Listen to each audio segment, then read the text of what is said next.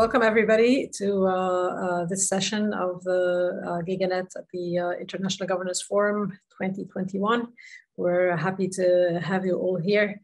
We have a quite a rich panel, and I'm glad to see so many participants in the room. Hopefully we can have a bit of a good discussion. I do encourage everyone to use the chat function to write whichever comments or questions you have. Hopefully we'll have some time for questions and answers at the end of the session. We have 5 speakers today, and we need to keep to the timing. So hopefully everybody can have a chance to present their rich information. And so I'm going to ask the participants to please stick to around 8 minutes if possible. I'm going to try to keep the timing and sort of give you a nudge if you go above that. So the theme for this session is Internet Principles and Practices under the Magnifying Glass. We're going to start with a paper from Henna Zamurd-Butt, Inequalities of Access in at Spaces of Global Internet Governance, Dialogue and Exchange. So Henna, the floor is yours. Thank you, and thank you so much for accepting my paper and inviting me. It's been a really interesting day of presentations, and I'm happy to share my own. My paper addresses this theme of inequities of access in and at spaces of internet governance, dialogue and exchange. And it's a part of my broader PhD thesis in which I look at several groups and how they're interacting with these themes. But this paper in particular is addressing Global South youth activists and their experiences of access and how they manifest in these spaces. And beyond that, I'm also interested in how these spaces and the events and the organizers shape these access experiences and discourses as well. So what I've used is a multi-sited ethnography as a methodology for addressing these multiplex sites of internet governance, as Franklin calls them. And in particular, I'm looking at RightsCon, IGF and Mozilla Festival. So some more familiar, some less. And the concept of access itself is the anchor that moves us through these different spaces.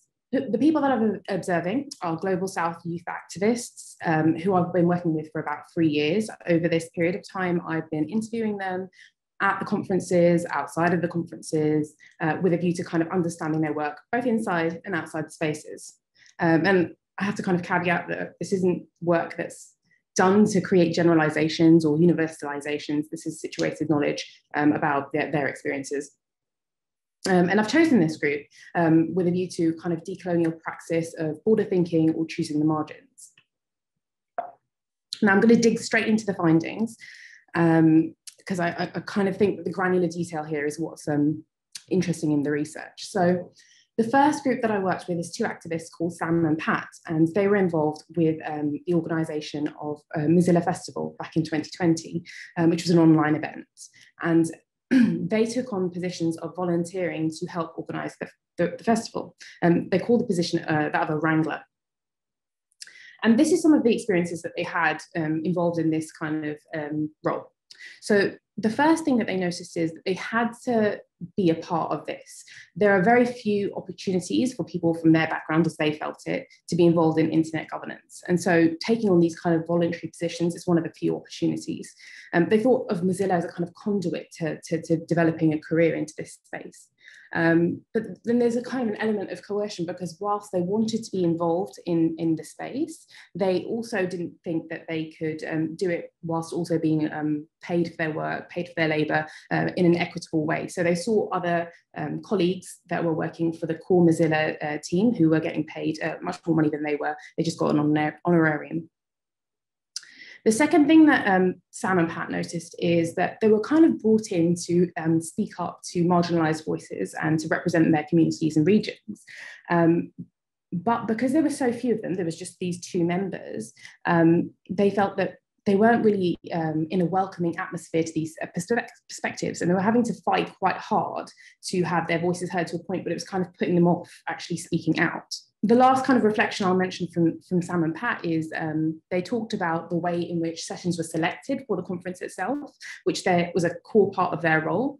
And at Mozilla Festival, this involved an application process that was quite formalized. And they felt that that was benefiting people who were familiar with this kind of global north style application processes. And they also noticed that the issues that were being selected by Mozilla or by the other wranglers around them that were part of programming, those tended to be ones which were more interesting to them, also around kind of AI, but not necessarily issues that were more relevant to them from their Global South perspective. Now, moving on to the next group of activists. This is a group of 9 Global South identifying youth activists, so under 35, who I met at the IGF in 2019. And they had joined as part of youth at IGF, but they still felt that whilst in the youth section, they were welcomed, when it came to the main IGF, their perspectives on non-youth issues, they just weren't welcomed. So they decided to create their own workshops, and I followed them as they applied to 2 different workshops to hold them at the IGF in 2020 and in 2021. And I can go into detail maybe in the questions in how they work together, because I think it is interesting. But what ended up happening was that their 2 sessions, one was rejected without any kind of information.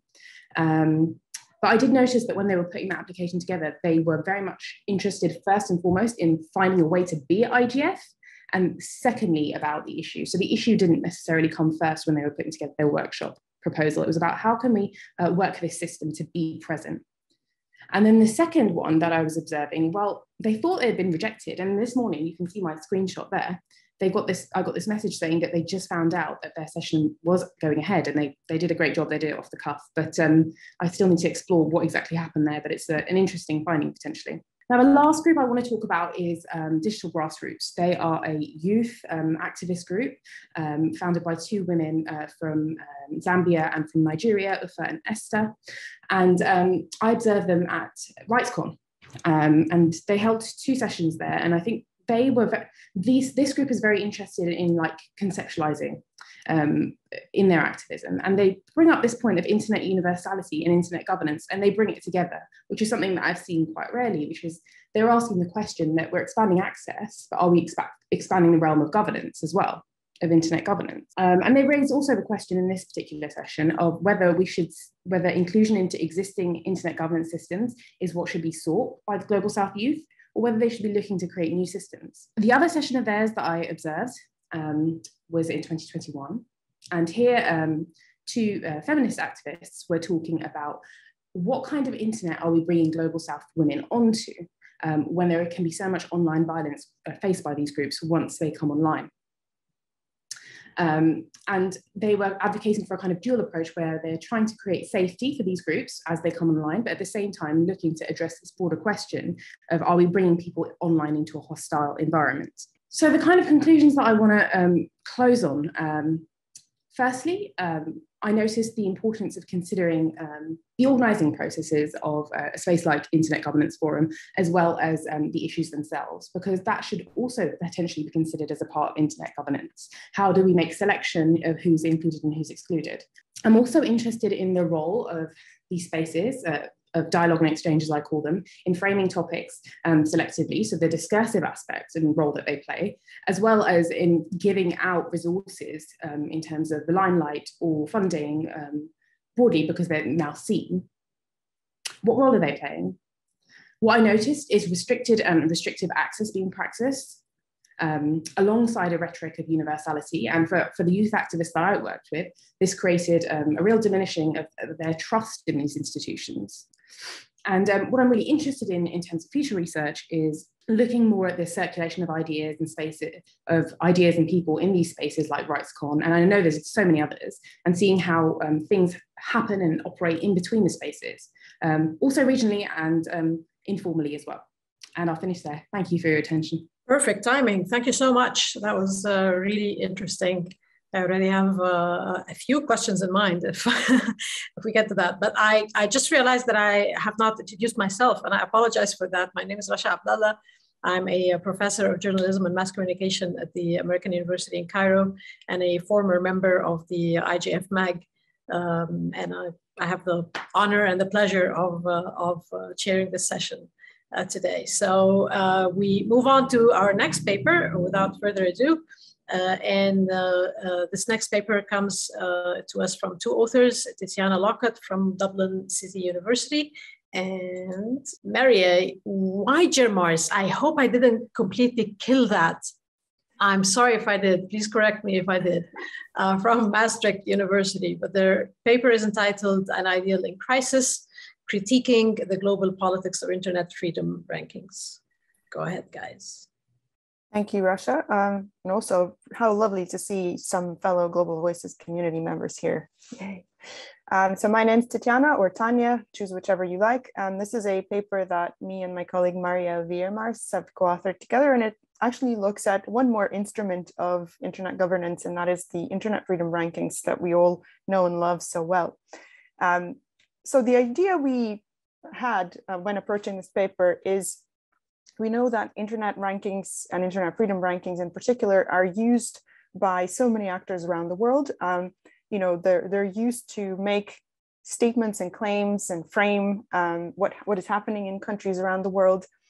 Their indicators and their scores take on different meanings depending on who is talking about them and how they're being used. But the question we had was, you know, how uncritically are these rankings used, and what do we actually know about how they measure internet freedom and how they define internet freedom? And our core sort of hypothesis was that, well, internet rankings are probably not apolitical and they probably have their own politics. So we set out to find what that politics was. You know, and so here's a few examples of different, you know, media outlets using different rankings.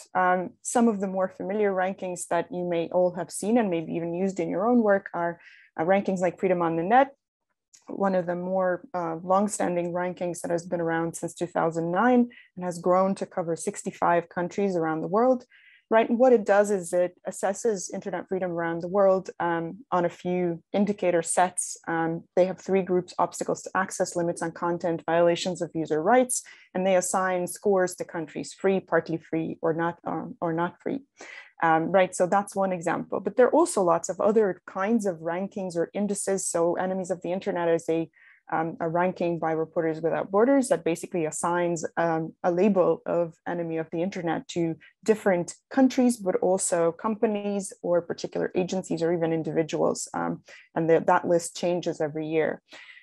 Yet another example is a ranking that targets specifically corporations, such as the Ranking Digital Rights Corporate Accountability Index. This has been around since 2015, and disclosure, I am one of the contributors to research on this ranking. And again, it's expanded over time from 8 to 26 companies, and it looks at how good the companies are disclosing their values and their priorities and commitments on governance, freedom of expression, and privacy. So we have all these different rankings, and essentially, right, they serve as a comparative tool and often as a kind of shorthand to help people make decisions, providing specific kinds of information and also specific assessments on how internet freedom is doing poorly or doing better in a particular country or in a particular company.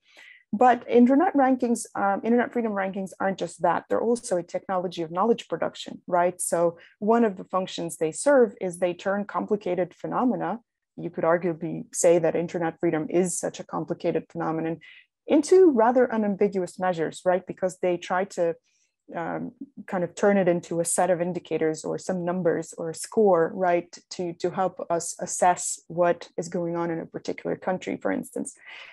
But they have significant political power because they can often affect a state's international status, right? They can turn the state into a pariah among nations or actually be praised for improvements in internet freedom. But they also affect what NGOs and digital rights activists do, because very often scores or how well a country scores on internet freedom may often impact aid allocation or how much grant funding is allocated to particular regions or particular countries, right? So they are a really, really important tool.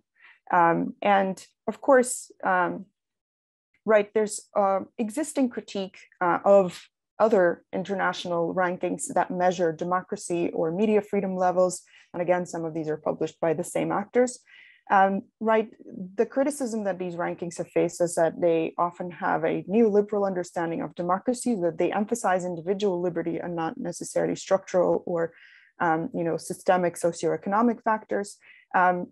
Yet another criticism is that these rankings have assumptions and values that are reinforced because they become then ingrained in international institutions that uncritically use these measures.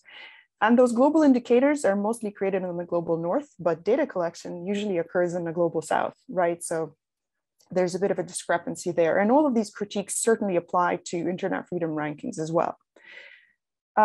Right, so the assumption is that internet access would promote democratization by supporting access to information, freedom of expression and association is integral to a lot of internet freedom rankings.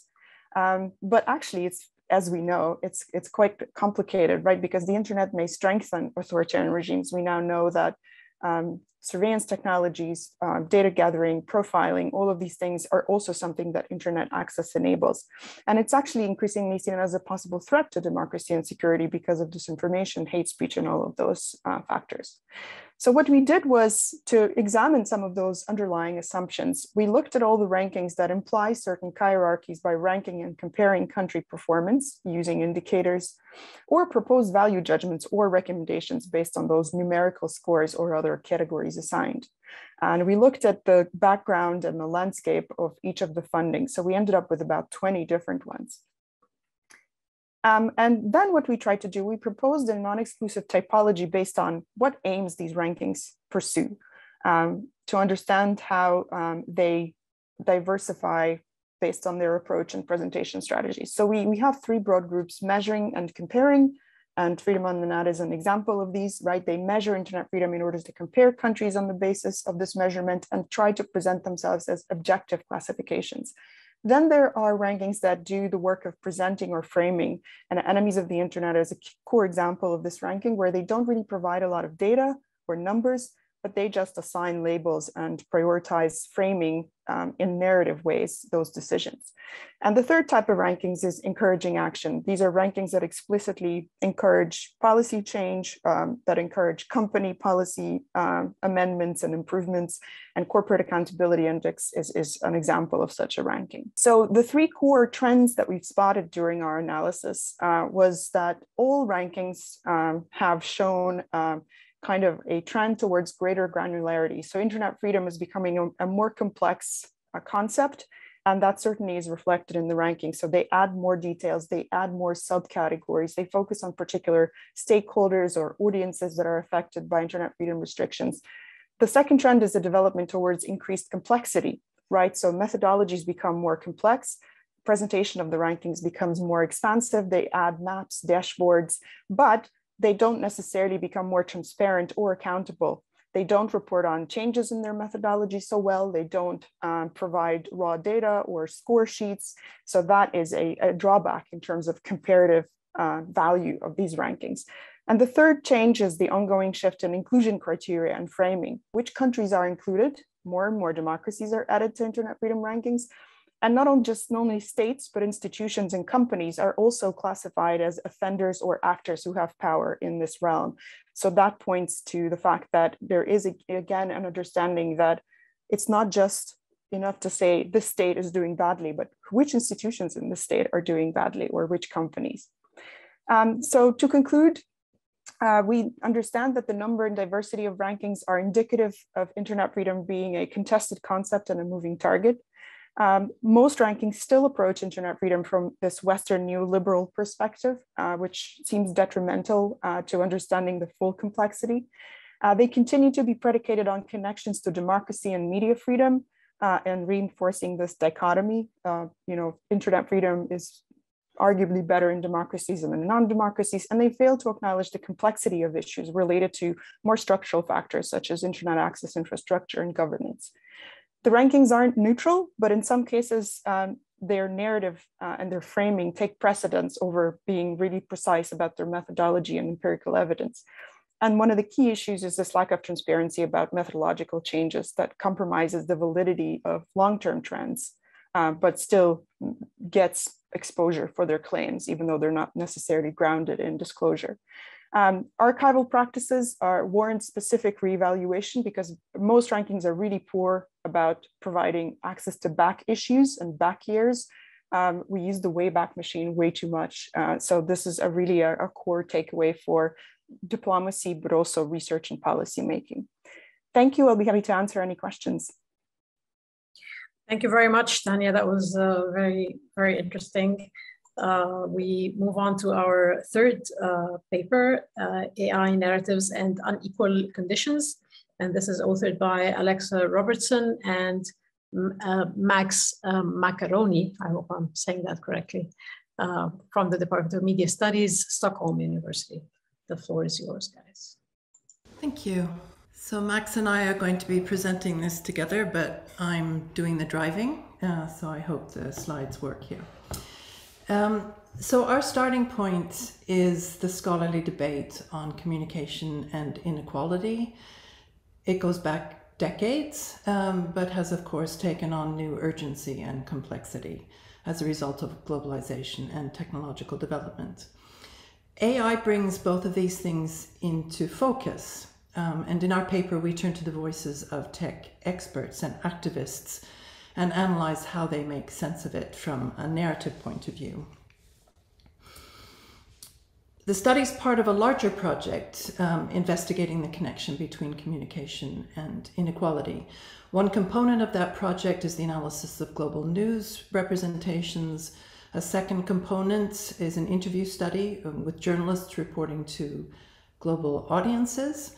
The news professionals we've talked to often see technology as a tool for connecting to marginalized populations, but of course something also that perpetuates that marginalization and inequalities. The people in focus in this third component study, the one that our paper is about, you could say they're communicators in their own right, as well as experts when it comes to communication technology. We collected material from two fora where such expert activists from around the world gathered to discuss issues related to internet governance, as we heard in Henna's paper. So they're the 2020 gathering of RightsCon and Sweden's Internetdagarna, or Internet Days. We choose to think of these fora as giving us access to a sort of wired civil society. And we argue that these fora represent communicative spaces that are both liminal and global. A quick word about what we mean by liminal. The word is often used to describe being on the margins or the periphery, perhaps more so being in an ambiguous place in this case.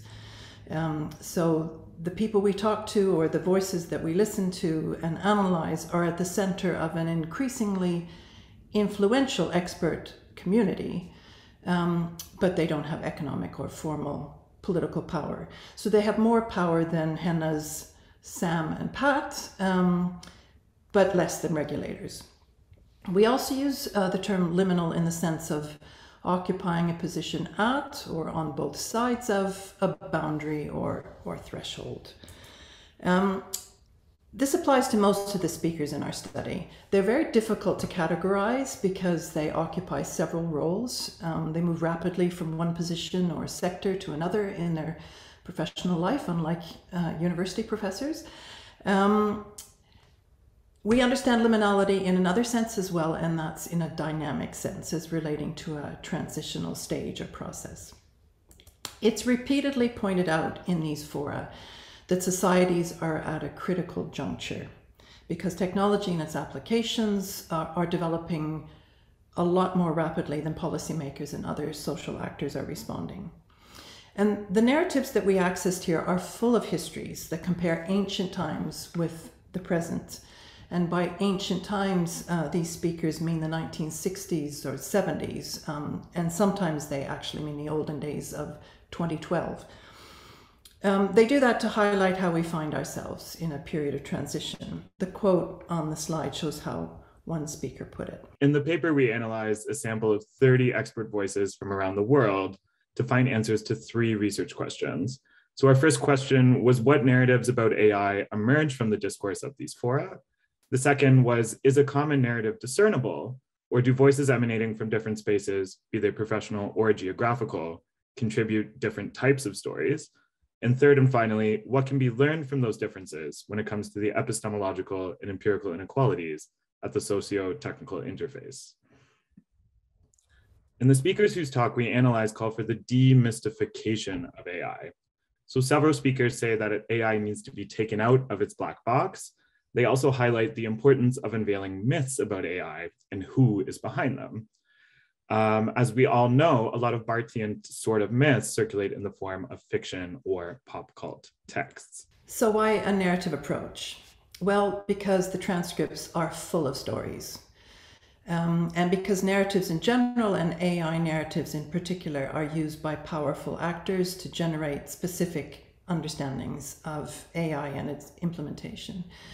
And we argue that narrative analysis is a helpful way of laying bare power relations, both discursive and regulatory.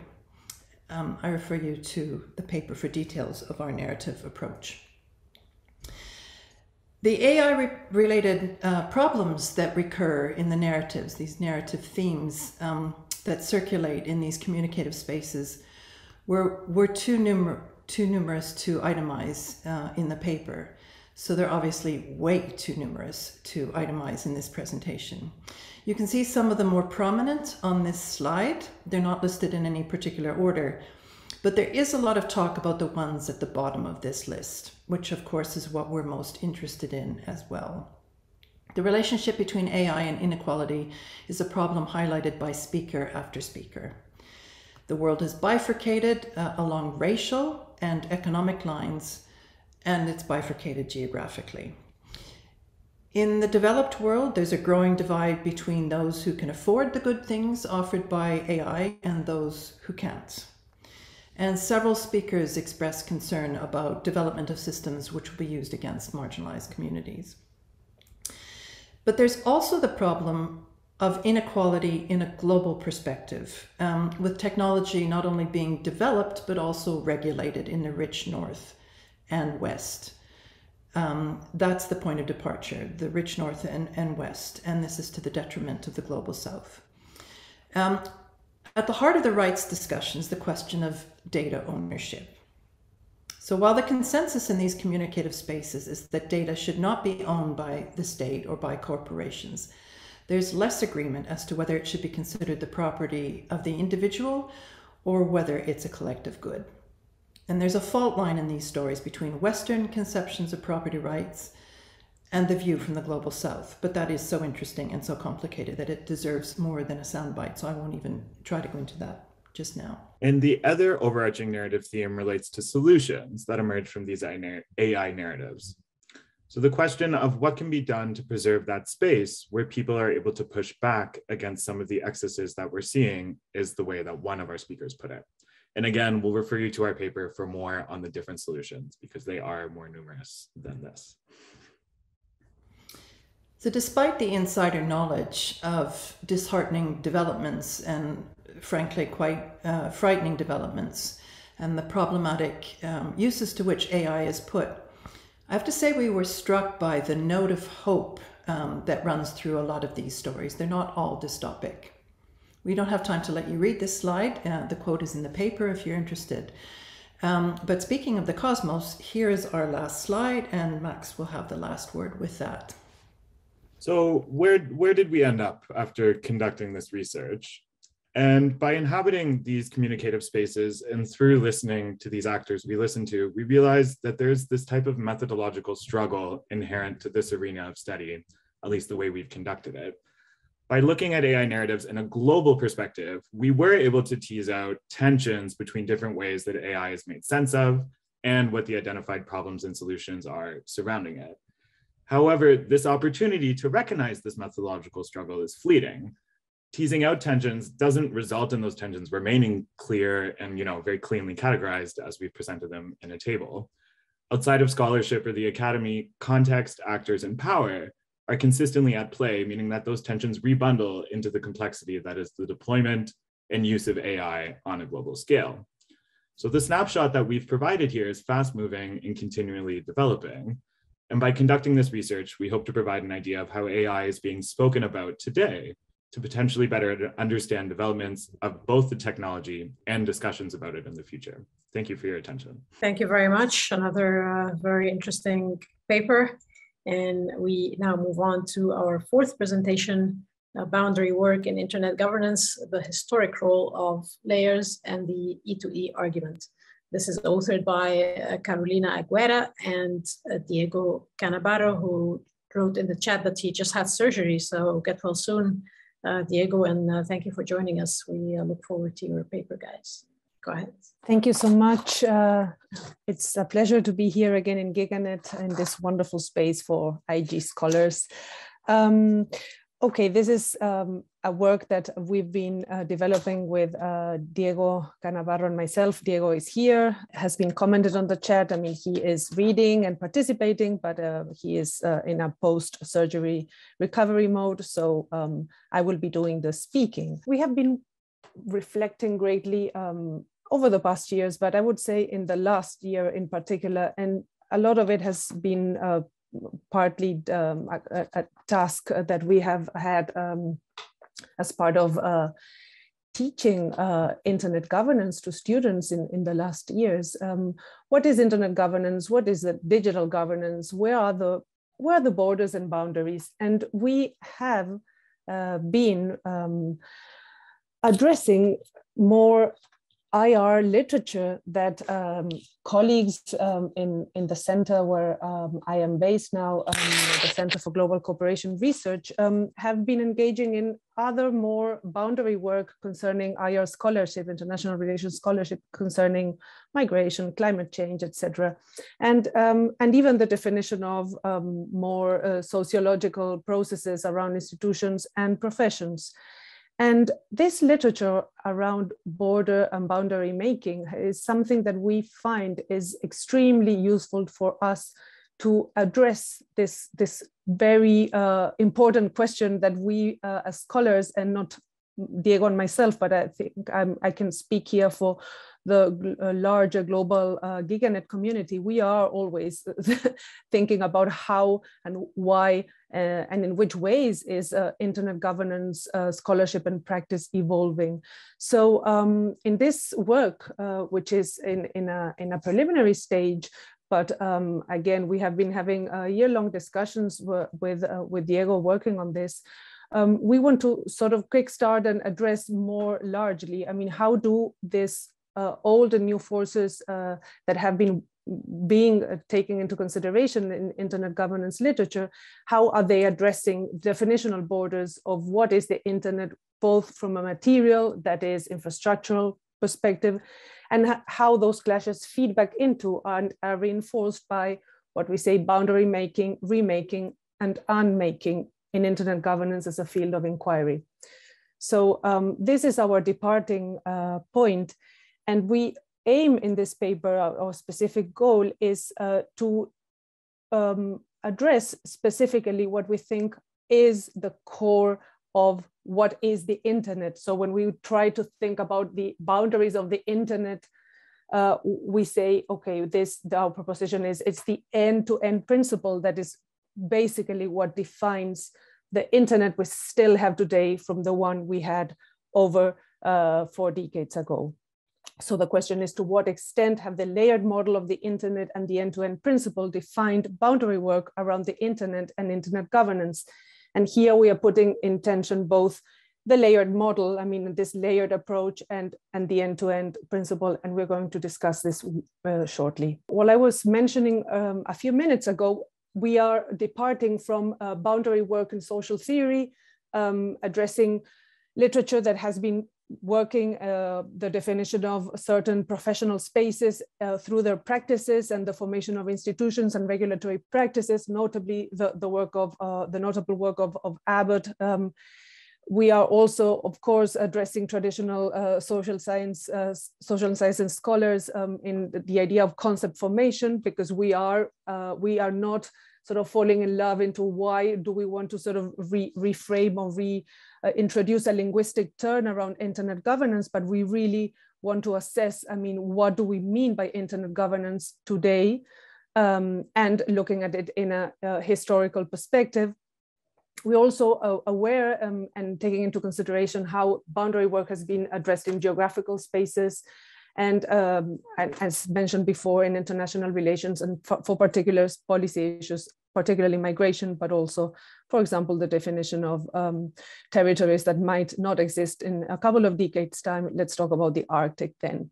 So in this perspective, I mean, through this literature is that we are working around our conception of borders and boundaries.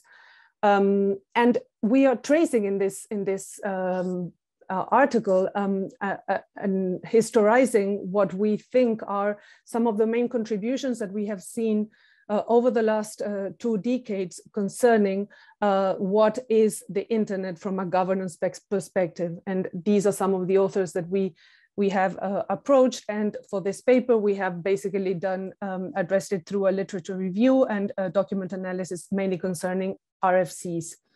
So boundary work is traditionally defined as a work concerned with the construction, blurring, tear down, maintenance, and reconstruction of boundaries that divide human activities, groups, and institutions in dynamics of inclusion, exclusion, differentiation, integration, collaboration, and competition. And as mentioned with examples previously, these address things as diverse as social-political governance, but also epistemic communities. And many of them are more material and others are less material. And in a way, our approach is that a lot of what has been going on concerning internet governance conceptions around borders and boundaries is very much about the jurisdictional spaces, which are extremely institutionalist and reified. And for this, we have, lots of scholarship over the last 2 decades addressing this. But there is an intellectual demarcation of the concept, which is much less visible, but it still influences how internet governance from this a global cooperation perspective, borrowing Hoffius and Crank's approach about how less visible boundaries concerning the epistemic and the knowledge formation of a concept can be achieved in this boundary work. Boundary work in IG, we define, we address 3 main literature approaches. Internet governance is a field of inquiry, and the different inter and multidisciplinary strands that have addressed it. The field as a field of practice, and where we have narrow and broader approaches concerning internet governance, the narrow approaches concerning initially the definition of institutions and practices and the borders around the internet concerning critical internet infrastructure functions, and how this expanded from WSIS onwards. And more lately, in the last decade in particular, the internet governance has become conflated with digital governance more generally, and we have a conflation of governance of the internet, that is the principles of internet governance, the governance on the internet concerning the uses on the internet of the internet, and governance with the internet as the affordances of the internet in global governance more generally. So we argue and we look at 2 principles that at one point might seem that they are contradictory, or that they go address different parts, but we say this is what actually is still the internet today. A layered approach where we have a specialized regulatory body of governance institutions and protocols in each of these layers, and with particular benefits for different communities and affordances, and the end-to-end principle, which is which, despite it also involving separation and specialization, points towards precisely the opposite direction. It aims for the absence or minimization of these layers so that data can flow freely from one end to the other. So what we are saying is that a lot of the, for the discussion and conclusions, and maybe for the chat with the rest of the colleagues here, is that we have been addressing in internet governance literature the characteristics of the internet and how the artifact of the internet has defined then its governance structures. What we are saying and what we try to bring in is how actually the ecosystem of its origins and the contemporary forces that are shaping internet governance debates. And an example is one concerning platform governance, where it's big tech, internet giants, etc., that are shaping many of the rules around what is internet governance today. This is changing also the nature and the way we think about the internet and its governance. But the end-to-end layer, the end-to-end approach is still the overarching principle that we still see as addressing the core of what internet governance is. And we are expanding this work further with the case of the new IP protocol, where we have a way in which we can analyze how contemporary political forces trying to address this still distributed internet governance arrangement can become more centralized and with more clearly defined boundaries, not just from a jurisdictional layer, but also from a protocological layer. I look forward to the comments in the chat. I'm sorry if I went a lot in my time. Thank you so much. That's okay, only a couple of minutes, that's fine. Thank you very much. We now move to our final presentation, and that's authored by Niels ten Oever from the University of Amsterdam, and the paper is entitled 5G and the Notion of Network Ideology, or the Limitations of Sociotechnical Imaginaries. Niels, the floor is yours. I think my paper is really just a footnote to the previous paper, and that brings me to the point that I'm really thankful that we are here together in this time of global pandemic, where we don't get to travel a lot.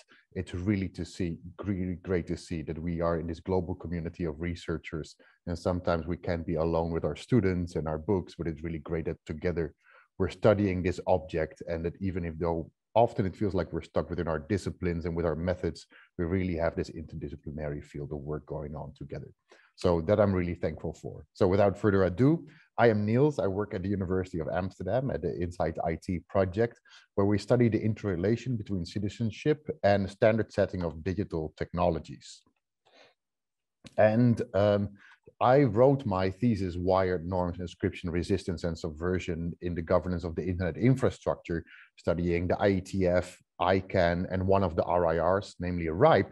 And I thought if I only do in one more year a small postdoc to study telecommunication, then I will be done, can write my book, and just do the lower part of the traditional stack as we know it, and I can continue. But what I then found out was actually that maybe the internet and internet governance as we thought is not as special as we think it was. And it might have been a short blip on a much longer trajectory going back to 1865, when the first transnational cables were laid and the International Telegraph Union, as it then was still called, was established. Because we know the traditional OSI model with its different layers, and also the different bodies that are there to govern and standardize the different parts of the stack. So traditionally, it was the W3C for the upper parts of the stack, the IETF for the internet part of the stack, the 3GPP for the telecoms part, and the IEEE for Wi-Fi and internet. But in 5G, you see that also functions that traditionally were standardized in other parts, in other bodies, are now also being standardized into 5G. That reminded me of Heraclitus, who said, you cannot stop in the same river twice, later aptly put by Jacques Derrida, you cannot step in the same river once, because even the concept is changing all the time. And that's what we see with the internet. But to understand the internet, and to have different groups with different distinct expertises and interests work together, we really use the concept of sociotechnical imaginaries, this infrastructure that's co-produced by communities with distinct interests and expertises that share a socio-technical imaginary, namely a shared image of the future that allows to create a technology, policies, and institutions. But what we see is that the imaginary of the internet has changed, as mentioned by Julie Cohen in Between Truth and Power, that it changed from an electronic superhighway to a cloud. And this is not by incident. A road has rules, whereas a cloud has not. But here, things are lacking where we look at the contestation between and among internet governance bodies. The sociotechnical imaginary of the internet is running out of steam, but the tussles over the structure over the internet is very much happening. So where does this take place? And especially if we take into account the turn to infrastructure in internet governance as described by Musiani et al. So to explain this, I elaborate on the notion of network ideologies to help explain how power is exerted through transnational communication networks, such as through its standard setting. This should be an exercise of network and standards-based governance authority to the shaping of technological materiality. Working on this context and showing it empirically at work in the shaping of 5G networks. So here it shows how socio-technical imaginaries and political ideologies help explain how control is exercised over transnational communication networks, but not through these networks. And to increase the relevance of these work, I'm very thankful to Amazon and Facebook for announcing their privately managed 5G networks. That shows that the battle about the control over the infrastructure is moving further and further and further down the stack.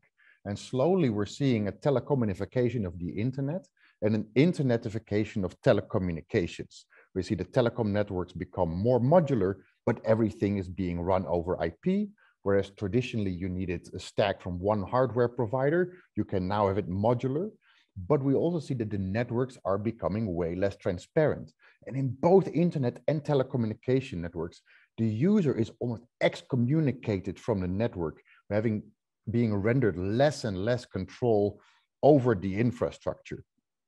So whereas in response to the previous paper, end-to-end might still somehow be in place, those endpoints are by no means the same, and intelligence is added to the network. And we hardly know where that intelligence is, in which part of the edge. And that makes it really hard for users to actually engage with the network, and especially where users are now also being configured through many devices. And these devices are getting less and less option to configure them. So there we see actually the imaginary changing from an electronic superhighway into a cloud that might actually now concretely be an intransparent and opaque fog that is completely surrounding us, and it becomes very hard to configure. So I'll stop there and then go to, I hope that there will be discussion about this. Thanks so much. Thank you very much, Niels. That was also very interesting. And now we have the very difficult role of the discussant. We are very honored to be joined today by Hans Klein from the School of Public Policy, Georgia Institute of Technology, who's going to make his remarks over the papers that we just heard. So, okay. Thank you, Rasha. I assume you can hear me and see me. So this wasn't as difficult as might have been feared. There's a lot of thematic consistency in this panel. I thought it was a great panel. Excellent papers. Although it's entitled Internet Principles and Practices, I would have almost called it Internet Narratives and Concepts, because we really saw a consistent themes here of analyzing discourse, analyzing concepts, particularly what I liked relating it to power. So we heard concepts of access. What does that concept mean? What are the implications of it? Concept of internet freedom. What does that mean? What are the implications of how we conceptualize it?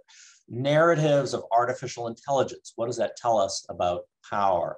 Definitional boundaries of the internet, ideologies of networks, and so on. There's a lot of consistency across here, and I think it's quite fruitful then to see them in this way, all grouped together.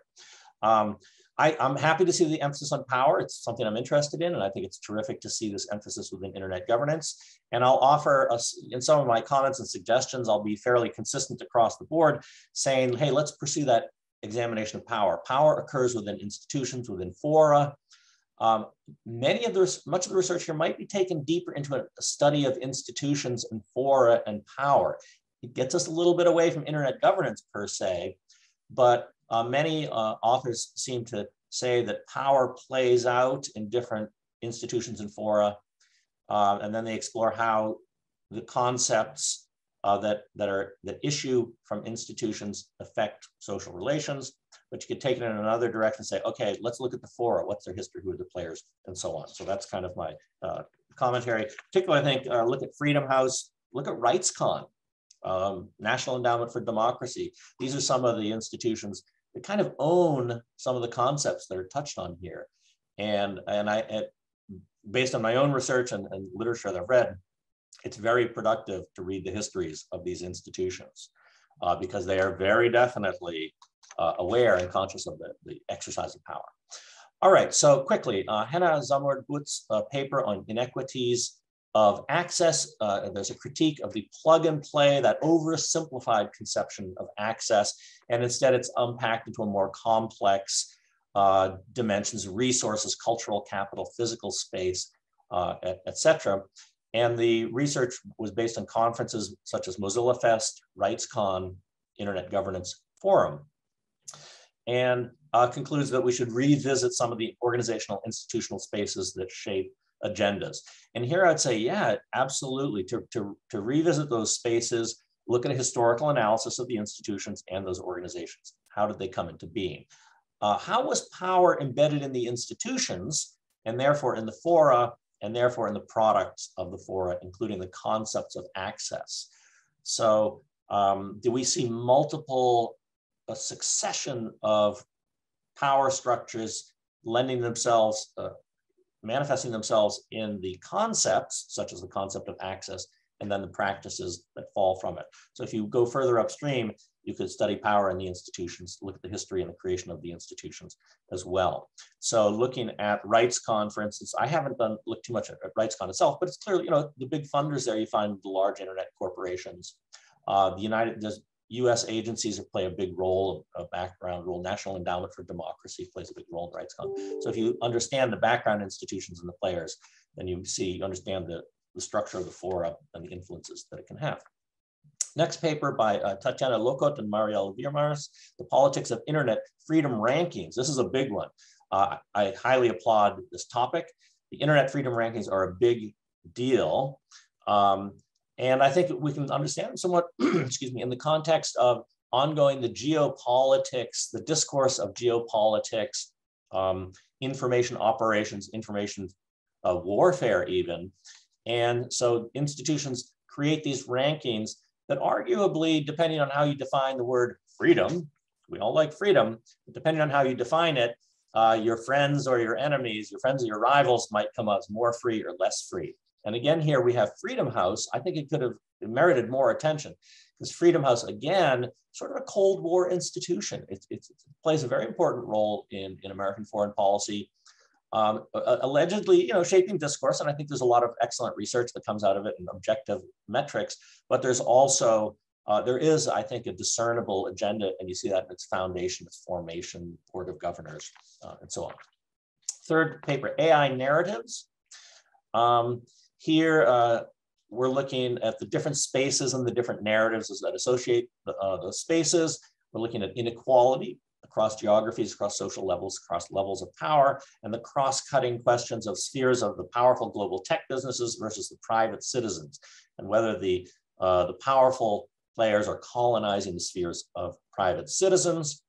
And again, you could look at some of the even institutions that are allegedly empowering the disempowered merit critical discussion. I don't know. I'd actually, if anybody has a literature on the origins of RightsCon and its interplay with defense agencies and so on, which do exist, or even democracy promotion agencies, I think that would be a fruitful examination. Okay, I assume I'm keeping it going here. The boundary work on internet governance, we look at how the relationship between technology design, principles of technology design, and boundaries. I'd be interested to explore that with some of the new technology designs that are emerging here. In particular, Niels ten Oever's, the next paper, talks about standards of 5G. And wow, and I guess this, Niels, you pointed this out, that You could look at boundaries, not only for the end-to-end design and the network layers model, but how other standards, IPv4 versus IPv6, Internet of Things, 5G, how is this unfolding across boundaries? Of course, this is a much bigger project, but it's sort of the productivity and the fertility of the ideas in this paper on internet boundaries could be taken farther, perhaps by other scholars with other technology designs. The last paper, Niels ten Over's paper, 5G and the notion of network ideologies. Fascinating to see how the design of technology standards is used to shift power and the shifts of different actors, particularly possibly reducing the power of users and embedding more power in the infrastructure suppliers. But you also notice that there's a rivalry between states. There's a geopolitical rivalry between China and the US over 5G standards. So there's two dimensions of tension between powerful states and industries versus users, and between powerful states versus other powerful states. So I wonder how these two rivalries play out. And it may be that users could be beneficiaries of interstate rivalries. So the United States suddenly actively critiques technologies and standards coming out of China, showing how they might disempower users, because that makes China look bad. And China in turn may critique US designs and how they shift power away from users, because China might have an incentive to do that to discredit its rival, the United States. So competition at the geopolitical level over the politics of standards and the power dimension of standards, politics at the geopolitical level could in some ways perhaps benefit users because they're not faced with one monolithic narrative. Rival states are saying different things and revealing different aspects. So in summary, I thought the papers were great. I thought they were thematically consistent. I like the focus on power. And I would say, although at risk of departing from the world of internet governance per se, going towards greater institutional analysis and historical analysis of institutions would make this research only better. Thank you very much. Thank you very much, Hans. That was really interesting and very insightful. We have quite a bit of remarks in the chat and quite a bit of questions. I hope we can get through at least most of them. But before we do that, would any of the presenters like to respond to Hans' remarks? Jump in and say, completely agree. Definitely looked for more on the history of RightsCon and would love to keep digging, because I think it is super central to kind of everything that we've been talking about here, the historiography piece of that. And just an interesting point is we got pretty far into our research before realizing Internet Dagarna, the internet days, the Swedish fora that we looked at is actually under the umbrella of a state agency. So just pointing to how critical it is to go further back into those institutional analyses, because going through the empirics, it looked very independent and everything they talked about was very independent. And there's a societal understanding of it as state independent. And then a little bit of Googling, a little bit of translating, it turns out that it's not actually the case. But thank you for the comment. It's really well taken. Yeah, I think if you look at Freedom House, there's a very rich history there as well. Yeah, and just to respond on that note, we absolutely did look at the institutional kind of background of the organizations whose rankings we reviewed. Like we did 3 of them in depth, and Freedom House is one of them. And obviously, yeah, there's a huge history, and there's a reason why the kind of neoliberal ideas about internet freedom are very entrenched in all Freedom House rankings, not just the freedom on the net. So yeah, absolutely, I take your point. Thanks, Hans. Well, thanks so much. So there is this, the remark from Hans, and which is in line, consistent with the question by Marianne Franklin in the chat about whether users used to have much power or now stay to benefit from this tension. Sadly, I have to say that in almost all models, the users consist there as a source for data extraction, and the battle is more about who gets to control these data streams. And I think that it's like the user who is now at the losing hand of a battle that's much bigger, namely of rising and falling hegemonies, where Europe was a rising hegemony and set first mobile communications through Etsy. The US, of course, in response to the launch of Sputnik satellite, developed the internet. But now we see China really developing the 5G standard, and and the US and Europe are seeing this and having to admit that they have lost the battle to which they invited China actually to play with them.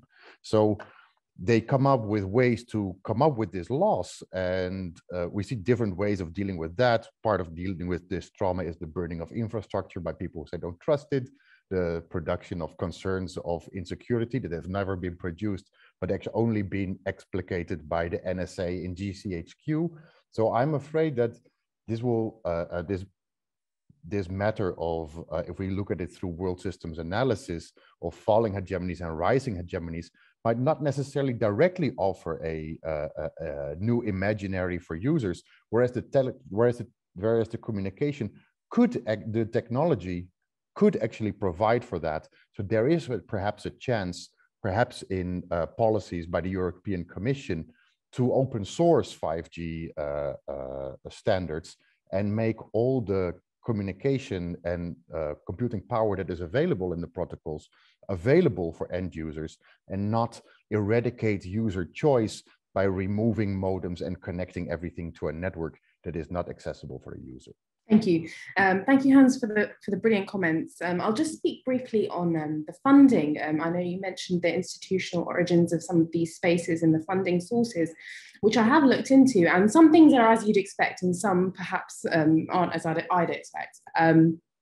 For example, yes, we do see a lot of funding, for example, going to the IGF from governments. But then interestingly, when we look at RightsCon, we see a huge volume of funding going from government donors into RightsCon, which is a curious, I guess, turn of events, considering we already have the IGF. And I think a broader question for my research and for us all here is, what is kind of this assertion of power coming from RightsCon and Access Now, and why are they kind of expanding into these spaces and in some ways mimicking the structure of the IGF in the creation of that space? And then you look at something like Mozilla Festival, and we see the funding sources sometimes at odds with potentially the politics, because as we know, Mozilla gets a great deal of funding from Google in terms of corporate revenue, and at the same time, potentially that politics doesn't really resonate with that. So definitely, yes, very interesting areas to explore. Thanks. I was just briefly trying to address Hans's comments regarding institutional analysis and power both. I mean, I think they're great insights and avenues to continue exploring boundary work. I think internet governance scholarship has done quite a bit in that respect. I think we need to think about it more, and I think we need to think about what are the new institutional avenues that are being raised. And this partly addressed one of the comments on the chat on platform governance. I mean, conflating internet governance with platform governance as, I mean, it has conceptually a very strong distinctiveness that we have to take into consideration. Platform governance is mainly concerning private sector actors who can define those borders and boundaries around these platforms, while the internet is supposedly to be a much more open artifact and technology. And so here we have power plays in internet governance, of course. It's definitely there. So, but thank you. I think they are great points. Well, as I said, we have quite a few questions in the chat, but here's one to Tanya from Henna, actually. And she says, brilliant paper, such interesting work. I'm curious if you saw any reflection among the creators of the rankings regarding the concerns you raise. Also would love to know more about what you saw regarding the funding sources. Were they openly available, and did the funding sources seem to relate significantly to the outputs, to the ranking outputs? Thank you. Thanks, Henna. That's a great question. In terms of reflections on concerns, I think there were a few sort of caveats with regard to, say, how the methodology has to change or what some of the limitations are. So I'll give you an example. So Freedom on the Net, for instance, once the Russia-Ukraine conflict began, they put a caveat into their Ukraine country report saying that we're assessing the whole country apart from the regions that are occupied by Russian and pro-Russian forces, because obviously the government has no power there. So there are different actors acting in those regions. But that was explicitly stated in the report. But some of the other concerns, like, we changed the methodology, we turned the scoring around. It used to be 0 best, 100 worst, and now it's the other way around. That was all relegated to footnotes and like methodology appendices, but it wasn't like anywhere up front in the reports. I think there's a bit of a missed chance there to be really transparent about the changes in the methodology and how it affects like longitudinal comparisons, which, you know, it severely undermines the validity essentially. But longitudinal comparisons are some of the things that this ranking is best known for. So maybe it's not so much in their interest. With regard to the funding sources, so I think most of these organizations disclose their funding sources simply because that's what the law requires them to do. So they're a nonprofit or, you know, they're a charity, and so they're required to list all of their funders. And I mean, I think like we didn't go as far as saying, oh, well, who is funding them and how is this impacting their ranking outputs? But it's more so like, how does it impact, I guess, their interpretation of what internet freedom is and what aspects of it are important to measure, first of all. And I think that's where we saw, right, this kind of dependency between, you know, where these organizations are based, who they get funding from, and how it impacts how they view internet freedom. You know, is it freedom to, and is it freedom from? And when they talk about, for instance, access, you know, do they just talk about access to infrastructure and all sorts of different services, or do they also talk about freedom of expression and, you know, free speech as an inseparable part of access? So I think, you know, that's really more what we were looking at, is their conceptual understanding of internet freedom as something to be measured, and not so much as, you know, which countries are they scoring as free and which countries they aren't scoring as free. Thank you, Tanya. And a question for Henna. Did you get the sense that your respondents or participants would prefer to not be slotted into a youth space? Would they rather be sort of part of the mainstream? That's a very interesting question, and very important for the IGF programming, I guess. Thank you for the question. This is actually something that I have brought up with my participants. And so a lot of them have been through various schemes for inclusion into internet governance, right? They've done the Internet Society scheme, or they've been through other, and they often jump from one to the other, to the other, to the other. And often that really educates them. They're very well informed, they have a lot of knowledge, and they have a lot to offer. But, and it also gives them a lot of confidence, I think, confidence to speak out and confidence to like have strong opinions about what they want to see. And for that reason, I mean, whilst they definitely say that they benefit from being in those spaces, they do struggle with having the youth label put on them when they're in the main spaces. And I think that they did struggle with like having all the knowledge and having all the expertise, but then not being seen in that way when they were in the main spaces. And an example of that I'll give from today's session. Actually, I mentioned that they ended up having this session that they weren't expecting.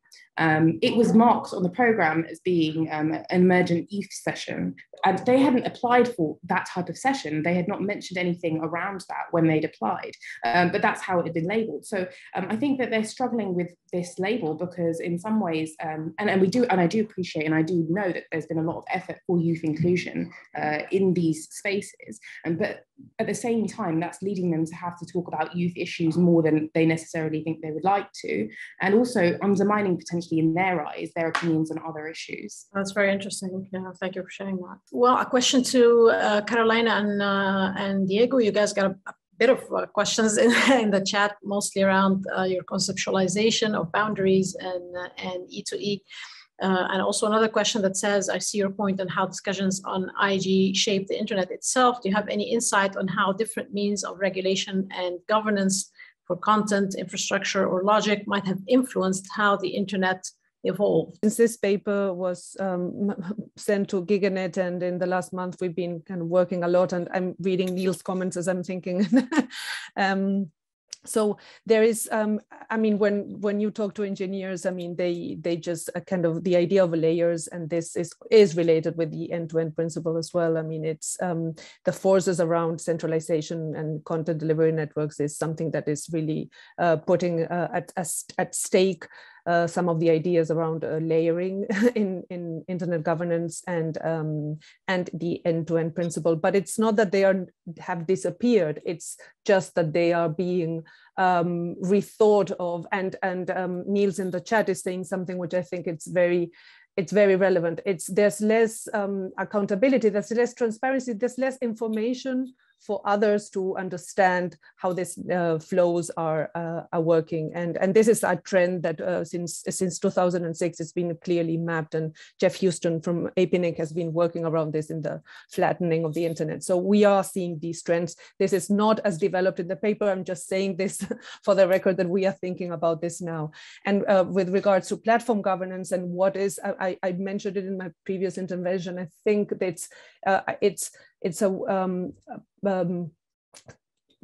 platform owners are in many cases also the owners of CDNs, and they are, again, when following Niels' presentation, I mean, they are owning different layers of infrastructure layers when they were originally coming from content. So we are seeing, and there's a lot of literature in the last years that has worked around how these players have been developing protocol stances in data flows around the internet, and this has effects on the end-to-end principle. But again, Clara, I think that it's very important to think about platform governance with a distinctive new set of actors that have some interest in internet governance as we understand it originally and historically. And there are new, very clearly defined borders in how platforms are defining their spaces these days. And there is much more to be said about it. I think that for governments, it's much more interesting to think about internet governance as platform governance. And for them, it's a one-stop shop. And maybe we have to sort of fight back and say, okay, but platforms are not the internet. The internet is more than platforms. All right, and a question to Alexa and Max. Did your interviewees allude to ways in which discourse, particularly inequalities in whose voice gets heard, might be approached? Was it within or outside these fora?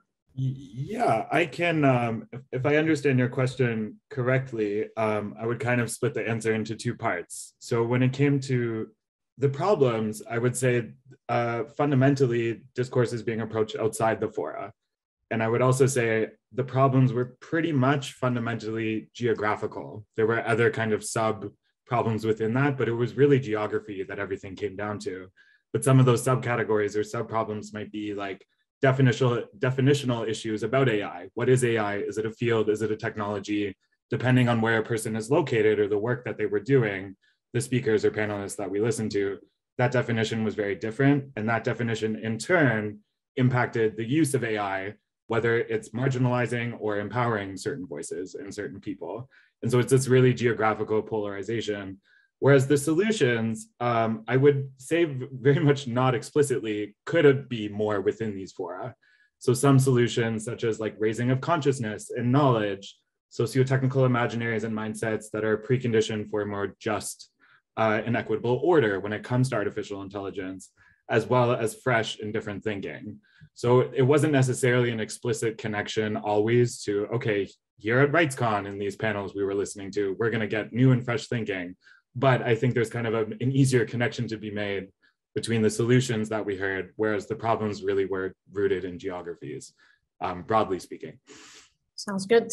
A question for Niels. Did users, however defined, ever have that much power as an autonomy in the first place?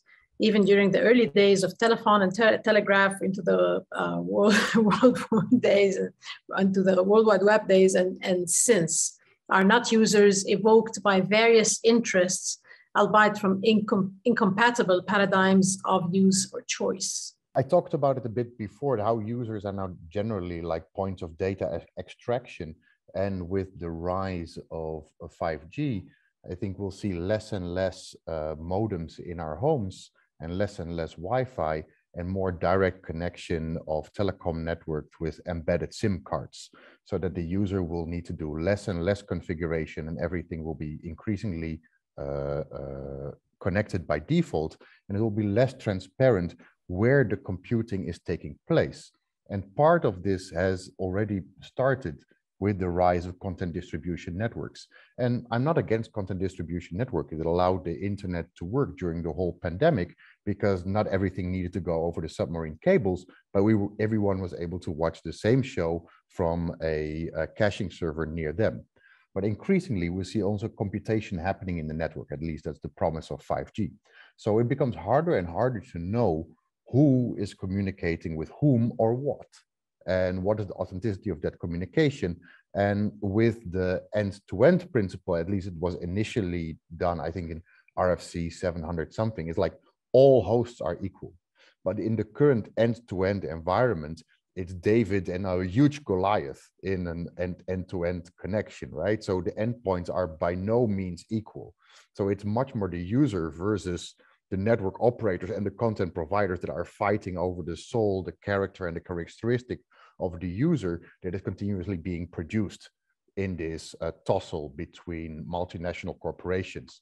And what is so interesting is that this really, and that really copies the work that Rita Zajac shows of the early radio and telegraph networks, where in the US there was a strong monopoly on Western Union. In Europe, it were nation-state state corporations, and that is a tussle that we see out repeating. So there is hope for us academics that we might add to this discussion, because this has happened before, and generally people don't have that long history to look at. So we can stand on the shoulders of giants and add to that discussion, hopefully that way. All right, we still have about 9 minutes to go. We have a hand raised from one of our audience members. So Yik-Chan Chin, go ahead, please. And thank you for your patience. Actually, my question is to the panel in general, because we know these power structures and also the shaping of the norms or the narratives about different concepts.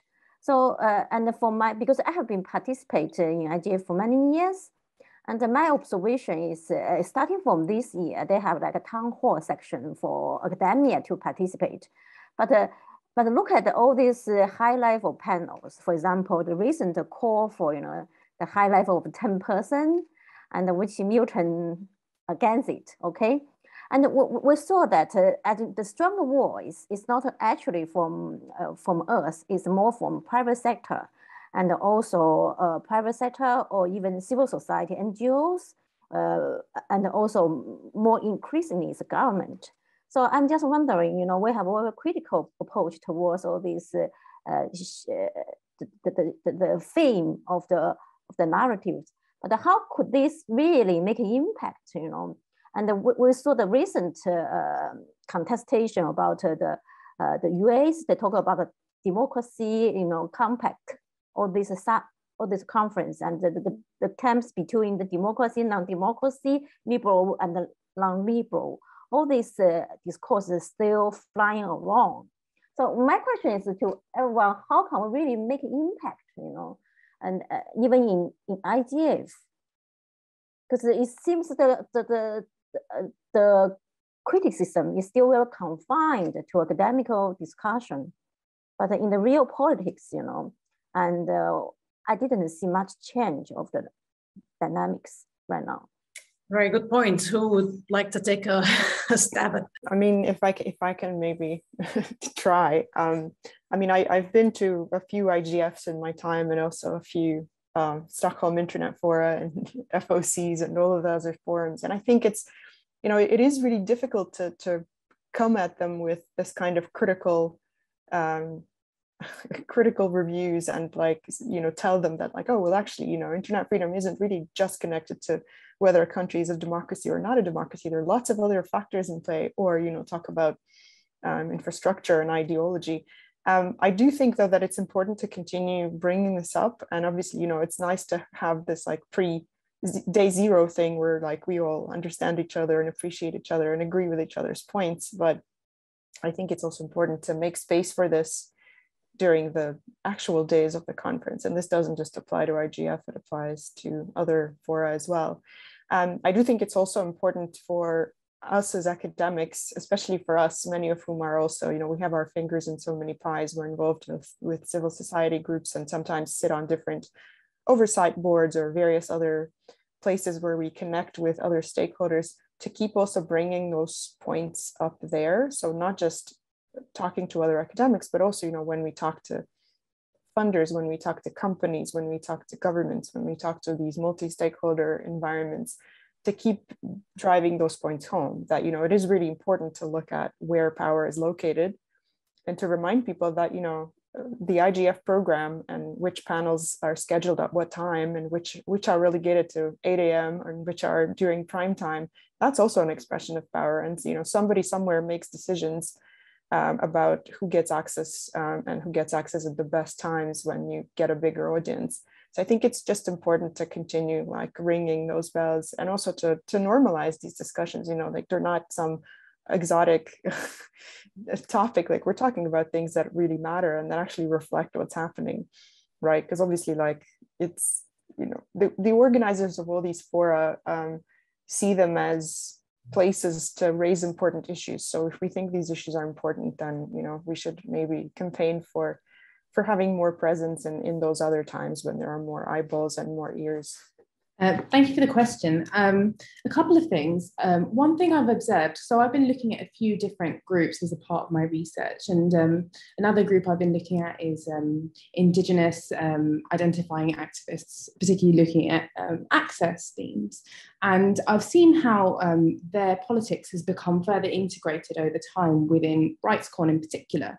And I think there is something to be noted or further investigated about the ways in which inclusion of these critical discourses happens at these spaces. Like, in which ways are they integrated? What is rewarded and what isn't? What is left outside of the purview of discussion, and what is allowed to be criticised and what isn't?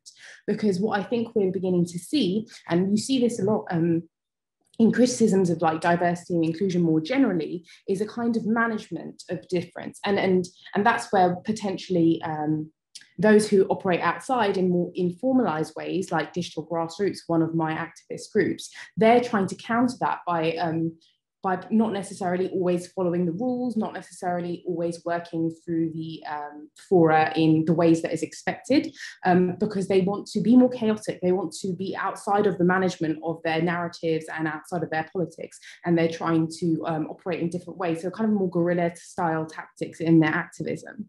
So there's two little aspects that I'd be interested in looking at more. Kind of reacted to the question of impact and wanted to confess what I'm doing here, and also to thank you all for letting Max and me in, because we submitted this paper so we could come and listen in to all you smart people talking about these things that we know less about. But once upon a time, I came from IR, and then I went over to the dark side of media studies. And when I did that, we stopped talking about impact. I mean, impact is something maybe political scientists and IR people feel more comfortable about talking about. But when it came to the people whose voices we listened to and analyzed in our paper, it was really striking how they emphasized that talking is important, discourse is important, because that sets the terms for how problems are understood and whether or not they're acted on. And coming back again and again to, like, there's no black box. You know, don't let the black box distract you. The need for transparency, and also the need to wrest the discussion away from popular culture that has so much shaped our understanding of technology and how it's used by the powerful, or how it can be a tool of the powerful. And I hadn't expected that. I thought there would be a lot more kind of technical discussion and kind of governance discussion and so on. So just maybe that's impact as well, as just shaping the way we think about things, and how we define and identify problems is going to put it on somebody's agenda. And whether those agendas are acted on, that's of course another issue, which I'm very glad to leave to my former colleagues in political science and IR. Very interesting comment. Niels says yes, but how far do these discourses travel? That's I guess the question. Well, we have a couple of minutes, 1.5 minutes left. Any of our participants want to have a final comment? Please go ahead. Hey, I'm a discussant, but I'd say something. Please. You know, I find for me, somewhat the dilemma of our time is that this discourse of freedom and access and rights and all that, which is so good, and yet it seems that it's somehow, if you scratch it, it leads very quickly back to state institutions like RightsCons being funded by governments, or Freedom House being funded, but not only by government, but by real Cold War institutions. So on the one hand, this very positive discourse has to a significant extent been co-opted. And I don't think there's that much critical perspective on it, because who's going to complain about human rights? Who's going to complain about freedom? And then it seems that some ways, you know, you have this in many of our countries, a kind of right-wing critical attacks on these things, but there, you know, it's right-wing. For most of us academics, we're not that attracted to a right-wing critique. So we're struck between two uncomfortable alternatives: a fundamentally, in some ways, conservative embrace of rights and freedom and openness, but it's a discourse that is fundamentally one of the status quo, versus a kind of right-wing critique that's not very attractive. And where's the critical left in all this? If the discourse has been co-opted, as I think we've seen in these papers today, is there a way to restore critique to our discourse? And I find that this goes beyond internet governance. I find it a general problem that we're seeing here and in other spheres of policy activity. On that note, I think we're slightly above our time, about 1 minute above our time. Thank you all for such interesting papers and presentations. And thank you, Hans, for your very insightful comments. Thank you to all our participants in the chat and all those who've been following this wonderful session. Have a lovely evening, afternoon, morning, wherever you are, and enjoy the rest of the IGF. Bye. And thank you, Rasha.